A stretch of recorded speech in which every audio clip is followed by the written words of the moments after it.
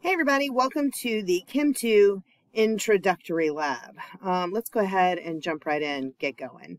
The first thing that I want to talk about is measuring circumference. So radius is half of a diameter, okay? Your radius is half a diameter. Your diameter is from one point of the circle to the other point of the circle, straight across from it. And your circumference is your measurement around. There are two different ways to write the formula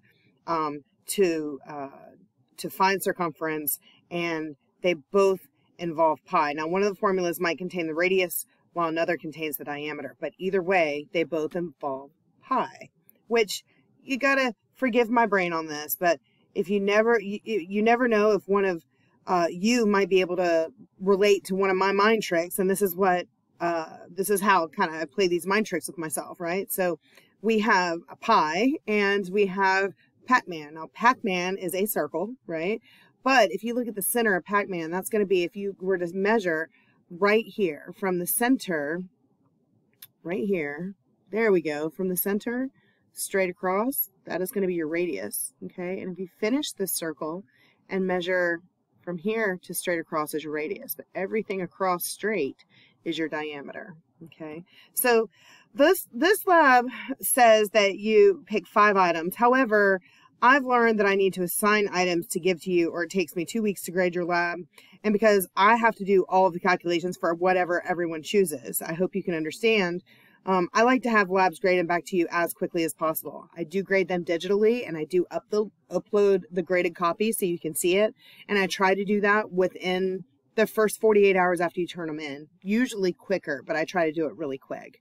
All that to say, what measurement are we going to be measuring to the nearest? Well, the information goes into your lab notebook for all your transcriptions later, but you'll be measuring a graduated cylinder, a beaker. What you see right here in the center, this one right here, this is a 500 milliliter plastic bottle. This is what we're calling a carboy, and this will be a piece of metal, and all those things will be ready for you when you come to lab.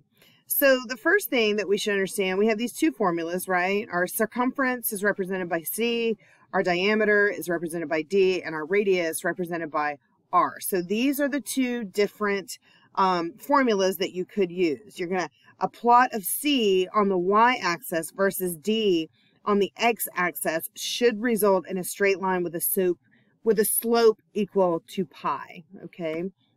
Let's not forget sig figs. I say this because we always forget about sig figs, but sig figs are very important. And I know we took a class period last week to go over sig figs. I know you guys have done a lab on it, so hopefully you'll remember going forward in all these 12-12 labs that sig figs do matter. Okay, and if you're confused, we have tons of sig fig videos. Make sure you check those out. All right, and this is just a reminder about addition and subtraction of sig figs, and then you have multiplication and division of sig figs. Again, if you're confused, make sure you go and check out the sig fig videos. So real quick, just rounding numbers. Knowing how and when to round your numbers properly is really, really important.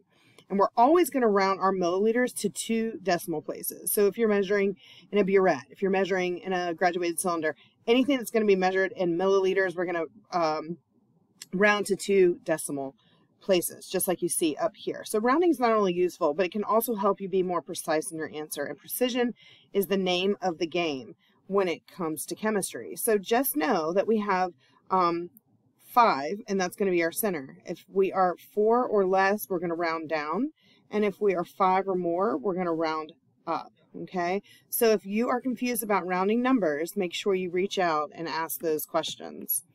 All right, let's talk about exact numbers real quick. So exact numbers are nothing more than values that we know and are complete certainty. Numbers like 1 dozen is 12 eggs, and 1 foot is 12 inches, 1 cup is 8 ounces. They are always that way. You can measure in ounces, you can measure in cups. They're going to be known numbers. They're given to us. They have an infinite number of significant figures, and they're common knowledge, okay? Measurements can vary according to what and whom and how someone is measuring a certain object.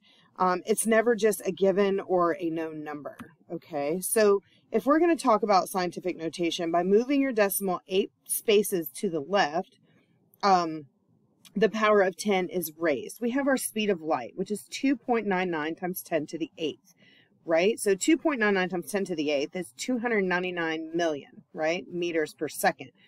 Speed of light is measured in meters per second. So if we're going to put that in scientific notation, we're simply going to move our decimal place over until we have one coefficient, then our decimal, okay? That's where I got that 2.99 times 10 to the 8th. When we move it to the left, the power is raised, and the same rules apply. If we move it to the right, the power is going to be lower. So if we had taken that 0 and moved it 8 places to the right instead of to the left, we would have had 10.99 times 10 to the negative 8. But that is not the speed of light. All right, calculators. Now this is an opportunity to enter in numbers in exponential or scientific notation. We don't call it exponential. That's a math class thing. We call it scientific notation. The abbreviation that you on your calculator is given is EE or EXP. It's not the same as the analog times 10 button. I just want to throw that out there. Using these buttons are likely going to help you maintain less of a chance of making an error. I also like to say that I take my numbers out of scientific notation when it comes to the calculator because it's given me such a hard time for a really long time. So sometimes it might be easier to pull it out of scientific notation, do the math, and put it back in.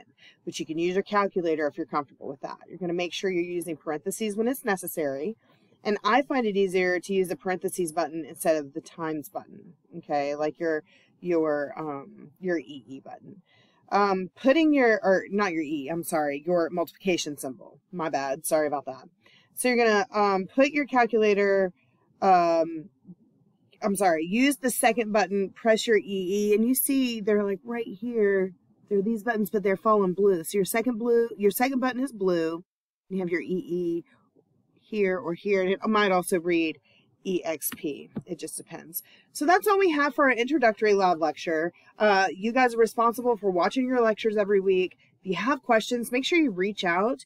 If you guys decide that you want to have a discussion board or something where you can go in and ask questions, or at least just, you know, as you're watching the video, you have a question, you can type it in. That way I can address it first thing for class. And I look forward to seeing you this week.